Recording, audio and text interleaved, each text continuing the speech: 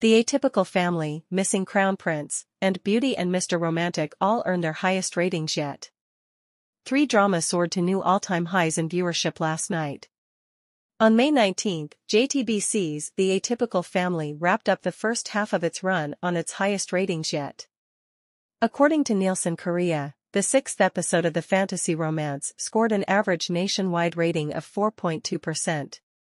MBN's Missing Crown Prince also set a new personal record with its latest episode, which earned an average nationwide rating of 3.8%.